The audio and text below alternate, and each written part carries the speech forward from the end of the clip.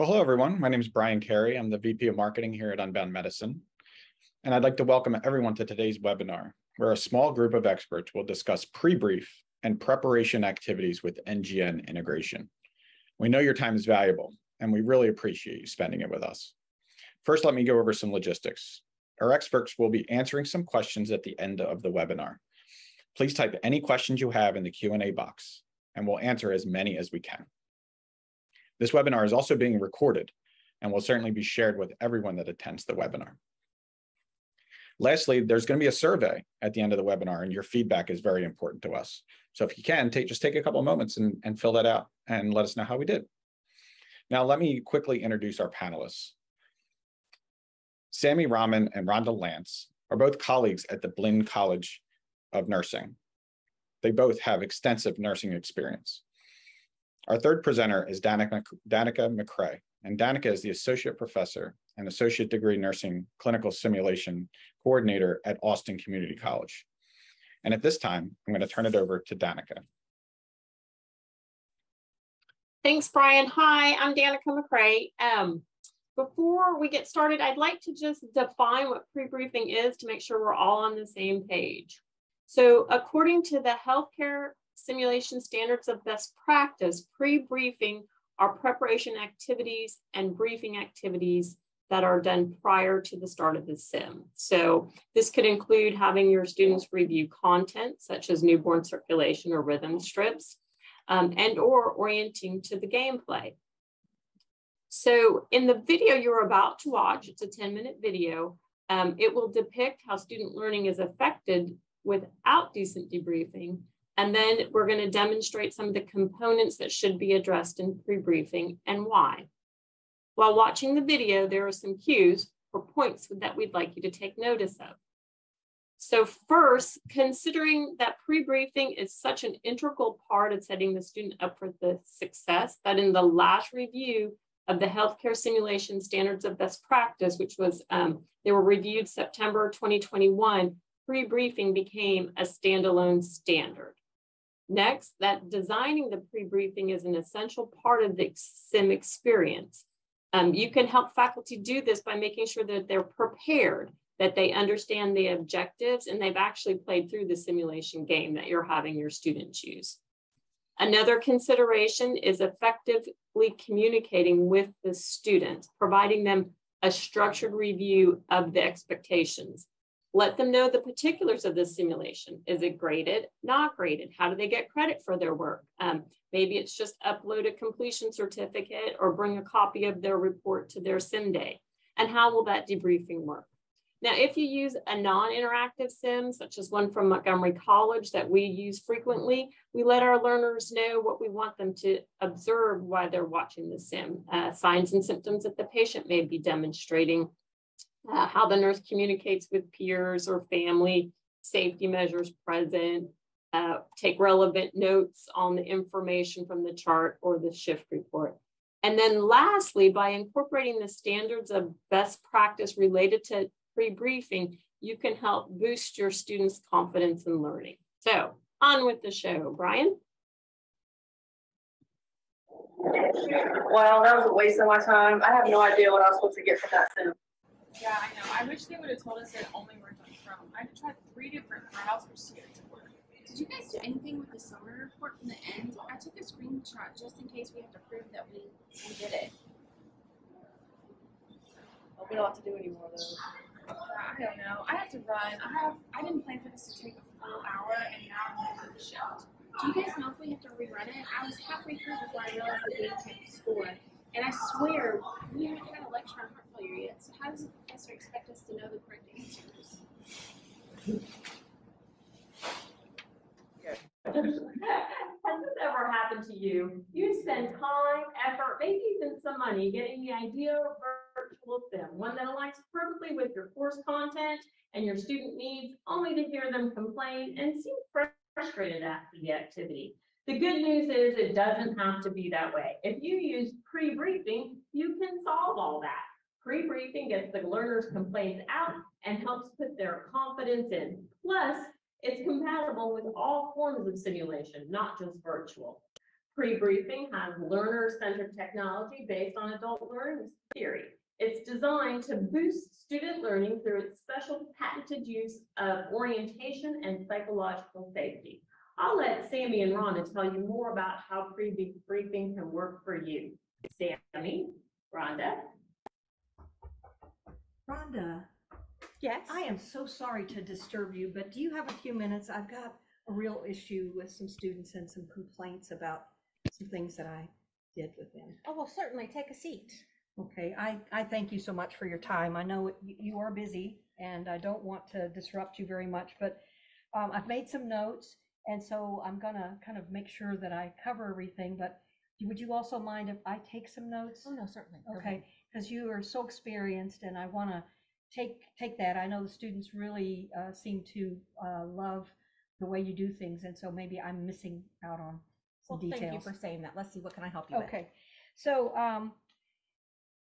I had some students and I assigned them a virtual simulation experience, Okay. which we thought was wonderful technology. Very excited to be a part of this learning platform. Mm-hmm. And so I basically gave them the link and how to get into the system and make sure that they're ready to go. And they were going to be working on it individually, but I had a group of 3 students that apparently it was a bad experience for them. And I'm not exactly sure what I did wrong. I thought I prepared the information for them. I told them where they needed to go and how to do things.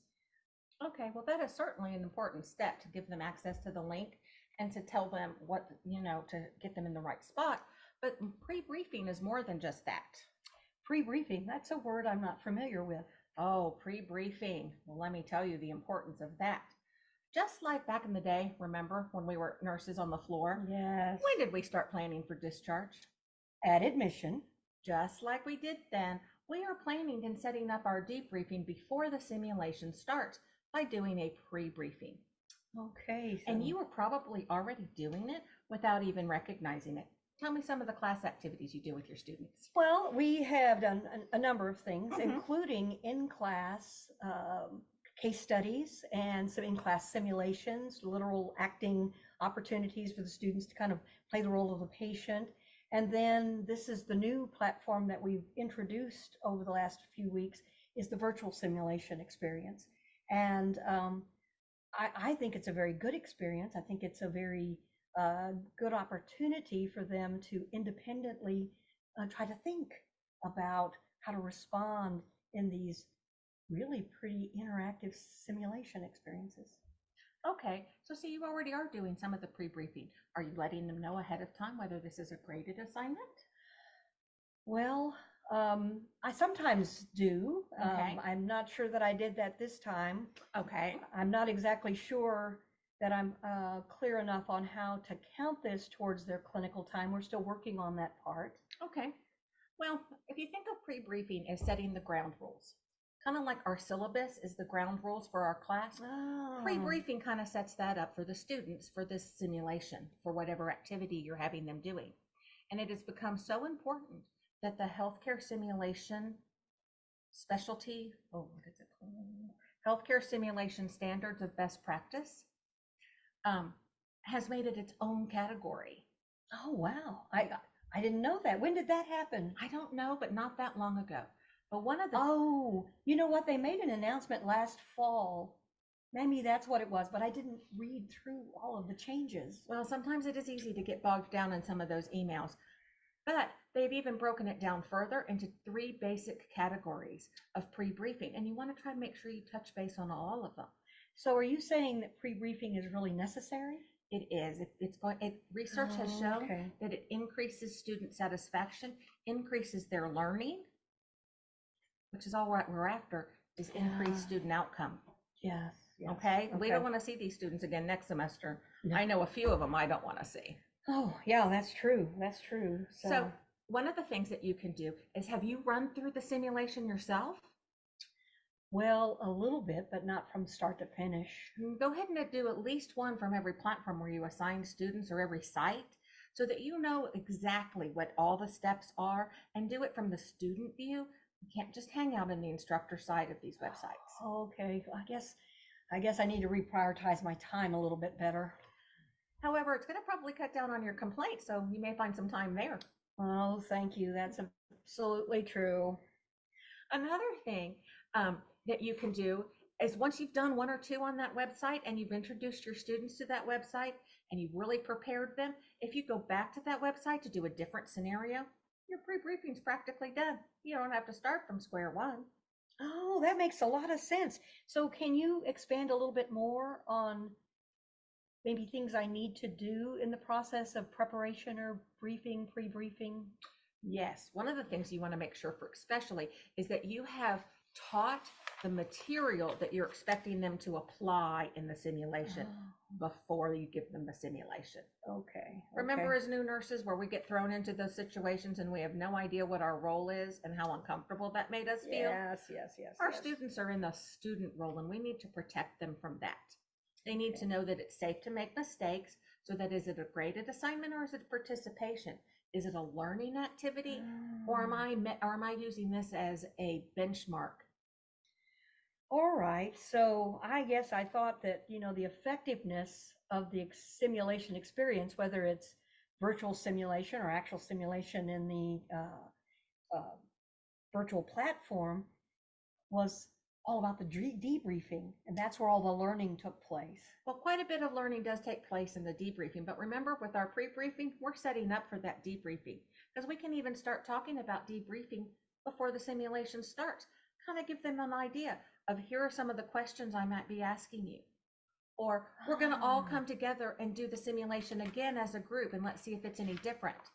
We're going to talk about it and discuss our answers so students as they go through the experience themselves can make notes that then they can bring to debriefing to encourage the learning of all students. Because you and I can say the same thing over and over again, but they hear it from up here and the light bulb goes on.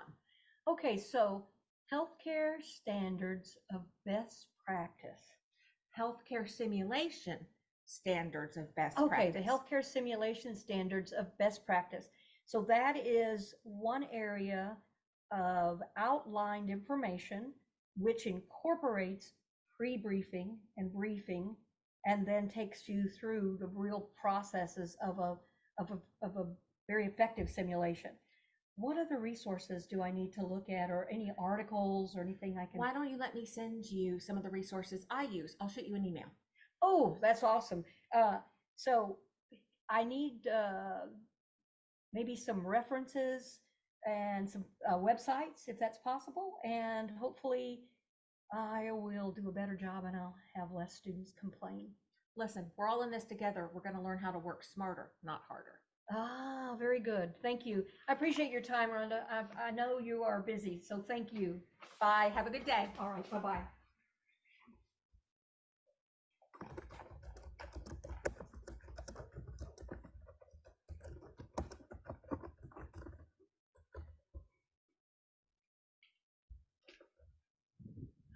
Well, Rhonda, I have to tell you, that was so helpful. The students even thanked me for their virtual clinical experience. See, it's all about working smarter, not harder. Yes. It's such a beautiful day. Yay! If you act now, not only will you get pre-briefing, but will include moving to the classroom, which incorporates the use of free virtual products and next generation NCLEX type items. As a bonus, we'll also send you our proven debriefing kit. All these items are guaranteed to improve student satisfaction and learning outcomes or your money back. Okay, I hope everyone enjoyed that brief video. I thought it was very entertaining. Now Sammy and Rhonda are going to talk a little bit on how to reflect on the video and how to how to incorporate NGN and clinical judgment into the pre-briefing. To get started, we can chat for a moment we really wanted to bring across the experience of faculty, and sometimes the dilemma we get ourselves into, especially when we're trying to be innovative and creative. And we get excited, and in that excitement, it takes a moment or two to kind of reflect and think through the processes. And certainly our ability to have the resources that we have this day and age has been incredible. And over the last couple of years, we've worked really hard to try to bring our students to a place, despite the fact that we've had limitations in our clinicals and limitations even meeting together face to face. So go ahead, Rhonda. I think part of the originally when we were all shut down with COVID, we all got so panicky. Platforms were being developed, and we were sending out things left and right. And we weren't taking the time to make sure that the students knew what the expectations were or what to watch for.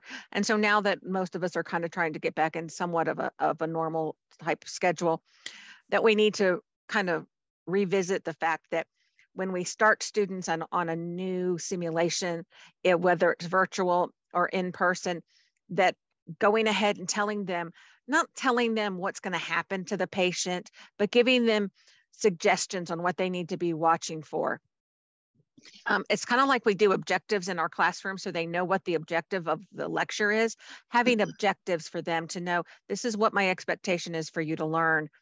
And you can go ahead and start including the next gen terminology, like recognizing cues and analyzing those cues, so that they're hearing that in simulation, they're hearing it in lecture, and they're seeing it on exams. I think is going to help set them up for success when the test changes. Yeah, and I think we can all agree that clinical judgment is the most important skill nurses need to learn. And so we have to interject that with our students. And any skill, there is no way that we can get to the place that we need to be without practicing it and practicing it thoroughly and over. So, some of this guided learning experiences and the preparation, we want them to develop. And so we have to really give them the repetition and the experiences in the lab or in the clinical setting. We have to, guide them through, or in the classroom, being creative with our time in the classroom and the presentation of the materials, and how we can use a number of avenues of learning and teaching and learning.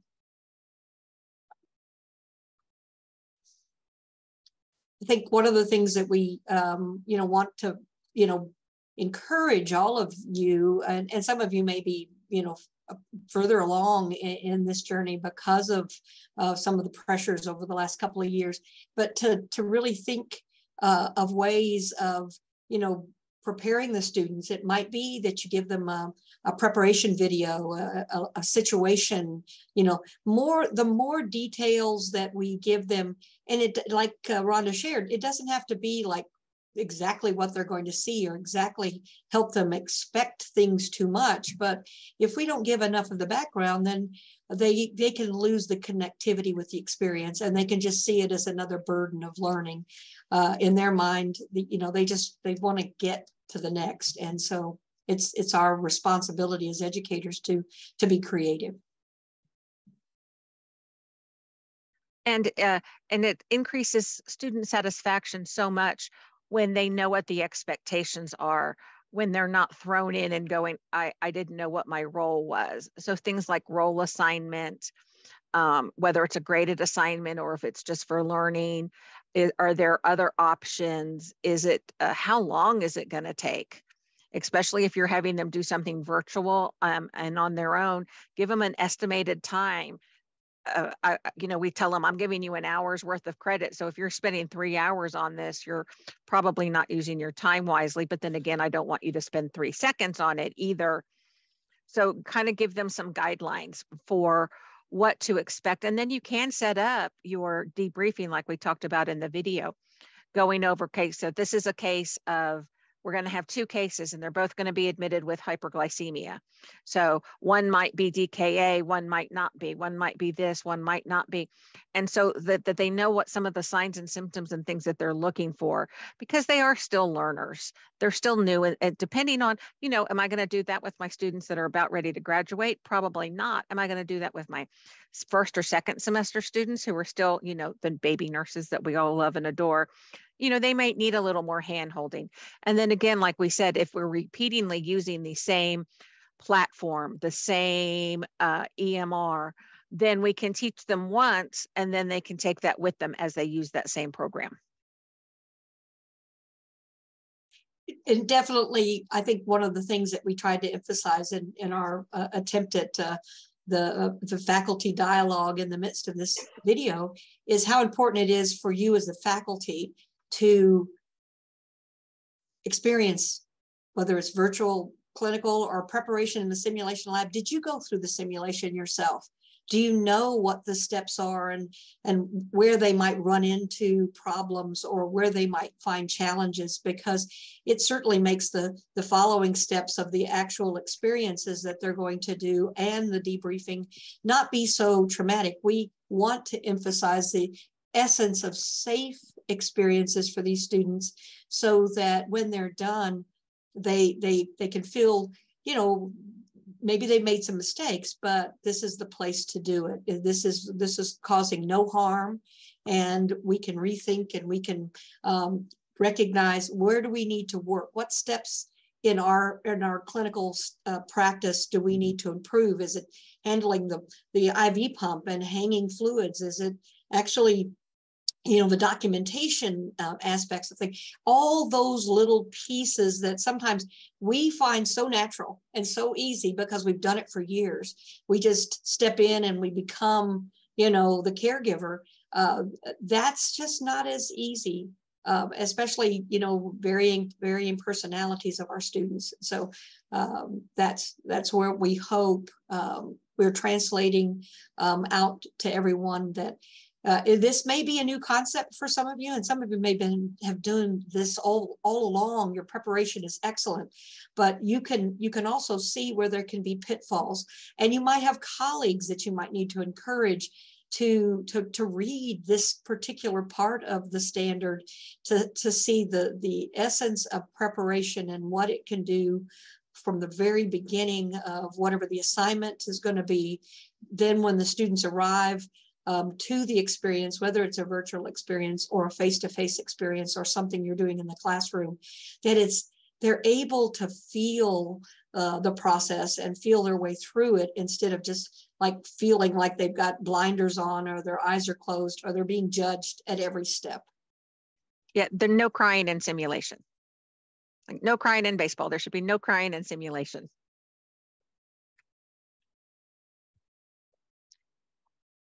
Are we ready for questions?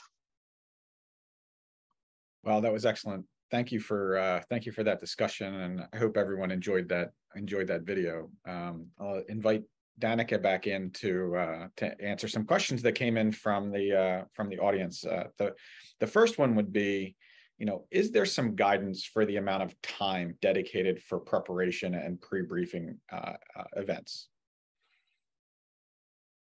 Well, I'll take this one. Not really. There are some guidelines in for like the length of debriefing and those kinds of things. Not really. And it kind of depends on what you're doing. If you're doing an in-person sim and, you know, like you're giving report on the patient, you know, it may not take as much time. If you're having to instruct them or give them a video to watch about a new platform that you're using, it may take a little longer. So there is no set limit. But do keep in mind, like I said, if you go back through the same product again and use it again and again for different scenarios, they're going to get the hang of it faster and you're not going to have to spend as much time. Does that hopefully answer that question? Absolutely. Thanks so much, Rhonda. The next question is, how does the level of the learner affect pre-briefing? So maybe we can ask, maybe Sammy can answer this one, and then we'll hit Danica with this. There's another question coming in after this. Okay, well, I mean, I think we've alluded to that a little bit, that when you have students in their very first semester of nursing school, they're not only personality wise tentative and in some kind of a bull in a china shop because they're so anxious and so nervous. Every level, depending on how many semesters your programs are, 3, 4, 5, fast tracking and different things like that, the experience of the faculty to recognize how much information needs to be, given in detail, and that type of detail. That's where you have to recognize the amount of time in preparation and pre-briefing. That those novice, very early first and second semester students, their experiences are different. They've had limited time in the clinical setting. Their interaction with patients and conversations with patients and understanding, recognizing those cues, they're just in the process of that. Whereas in their third, fourth, fifth semesters, however the programs are designed, they've had more time, they've had more hands-on. So I think it's somewhat safe to say is you have to know your learners and know where they are, and also recognize that it takes a little longer for them to catch up. And so there may be a group within a group that you're challenged to try to get them to understand and how to be prepared. But no amount of preparation, talk of preparation, I would say, helps a student who doesn't see the need for it. And so there's some effort and work on the faculty's part to get them to see the importance of not trying to go into something cold. If you've given them an opportunity and you've given them information for preparation, there might need to be something they bring with them to the experience so that there's an accountability to that. But yes, each level of learner, you're going to see a difference. And by the time they get into their last semester, you don't have to maybe do as much. You may not have as much of a heavy duty preparation, but they're still learning new concepts. There's some emergency concepts that they're learning. So, we go back to stating it's important to have them have seen the material and understand that disease process to some degree before you throw them into the deep end. That's great. Great answer. Thanks, Sammy. So Danica, this question come in, and a couple people have asked a similar question in the same form, and this deals with next gen. It's just, how can I use pre-briefing to introduce students to NGN, and specifically about the nomenclature, about the terms, to be able to introduce it there. Yeah, so I'm still working on some of this myself, so it's not absolutely not a complete thing. I'm sure you'll come up with more as you start doing a little bit. But like if you're using, I'm going to use the Montgomery College one, for example. So that is not an interactive sim. So if I'm using that for my students, and I know there's a shift report because I've done what we said and I've played through the sim. So I know there's a shift report that's provided. I might ask my students to do something like, choose the, I'm looking at it here, choose the pertinent findings from that and choose the top 4 things, because not everything that's included there is a relative finding. So I might ask them to list that, because I know in the next gen that one might be one of the formats they use when they give you a shift report. You might have to highlight it or put it in order, your top 2 followed by your next 2. I might also, if we go to Rhonda's example of the diabetic sim, if I have a diabetes sim and I know it's a hyperglycemic patient, there's the next gen type question that you have to put. Is it a sign of, let's say, DKA versus HHS, or is it not a finding when you have those drops, or if it fits in both categories? I might have them write that out, or I might prepare a Google form or something like that with that type of test question on it also as we go through it. Some of this depends on how you're deploying these sims. Are they playing it independent at home, and then you're coming in for a face-to-face debriefing on it that you might just walk through it like that in a question format? Are they doing it together in the classroom, like Rhonda said, that everybody plays together in a team and you have that pre-built?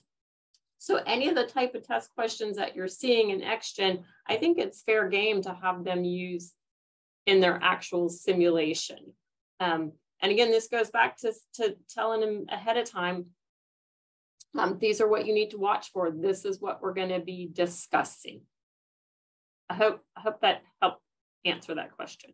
So any of the ways they're set up there, I think Sim is aligned with being able to do that also. That's a great answer. And I'm just to tag on to that, because sometimes the simulation experience, and we can talk about the varieties of those different types of experiences, whether we said it's virtual, and they're doing it on their own. What medications might you make sure that they understand? And those details can at least have them have looked up, the certain types of medications that might be associated with this. Do they even understand that, do you use D10? All of those pieces. We want them to come with some confidence of a foundation. So as they step in, they still may be making choices and decisions from that novice level. But if they have some resources with them, that they've done a little preparation, some little activities that you've kind of assigned them that get them to a place where at least they have something in their pocket to pull out and to say, oh, I looked that up yesterday. You suggested, they're talking to each other. So it's a group dynamic that can really work them together through the experience. Yeah, watching for those cues, just using any of the newer nomenclature you're seeing in that clinical judgment, clinical judgment. Oh, I forget what the M stands for. Measurement model. Thank you, measurement. I was like, medical model, that's not right. Well, and acronyms. I know when I first went to my first meeting where we were talking about the clinical judgment measurement model, I was confused. And I had to practice using the vocabulary and incorporating it in everything that I did to help make it more sense to me. And then, so I think the same with the students, it's just repetition of using the same words, gets them into, I think, provides that comfort. That's a great answer. Thank you. And just start using it with each one. What cues did you recognize? Write this down or bring it forward or fill out your sheet for when you do come. Maybe there's a worksheet that you've given them with some of the sims. If they don't have the interactive portion, or even in addition to the interactive ones, maybe they're not covering everything you'd like to cover. And it's interesting. I wanted to point out from your discussion earlier, Sammy, a really good reason to make sure you play through all of this is I've had discussions with students who noticed something about the sim that wasn't even in there and have had really neat, robust discussions. And had I not watched it all the way through, not doing fast forward or jumping to the questions, thinking I know it all, I'll miss some things that they want to discuss. So that's really important. That's awesome. Thank you so much. We did have someone that was asking about references. So I am going to we do have a slide that includes some references. And I also want to make sure that people are aware of the resource, the OADN VSR website that's out there. And I'll make sure that I include it on a follow-up email from this webinar. But the OADN VSR provides some reviews of virtual simulation products that are available. And it's updated and new products are added all the time. So, take a look and keep a lookout for that follow-up. But here are some of the references that Sammy and Rhonda and Danica used for this presentation. So I hope everyone finds that helpful. Our time is up. So I really want to thank our presenters.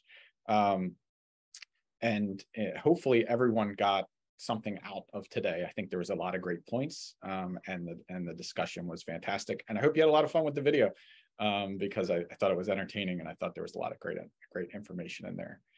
This is part 1 of a 3-part video series. So part 2 will be coming up on October 5th, and that will deal with debriefing. We'll have some different presenters in that one.